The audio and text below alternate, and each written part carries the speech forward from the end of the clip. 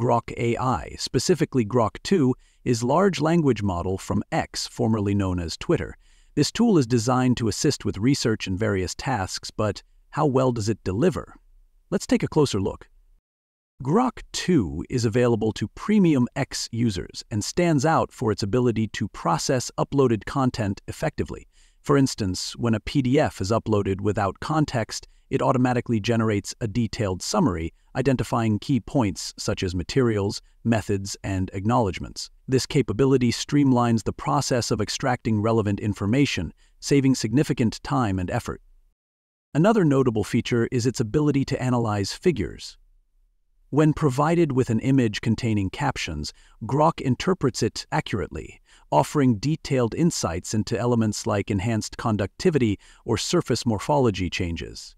This functionality is particularly beneficial for tasks such as drafting or reviewing scientific papers. The model can also handle multiple figures from research papers, offering insights and suggesting story structures for publications.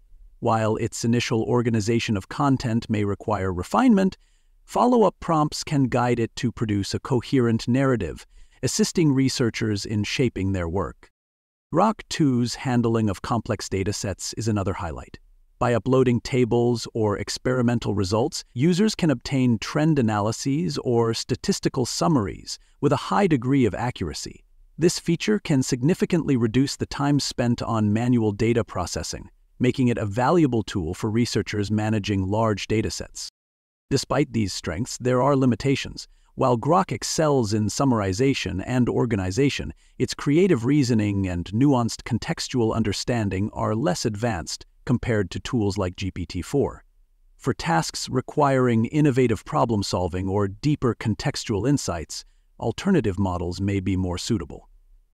Accessing Grok 2's advanced features, such as document and image uploads, requires a premium X subscription, priced at approximately $13 per month.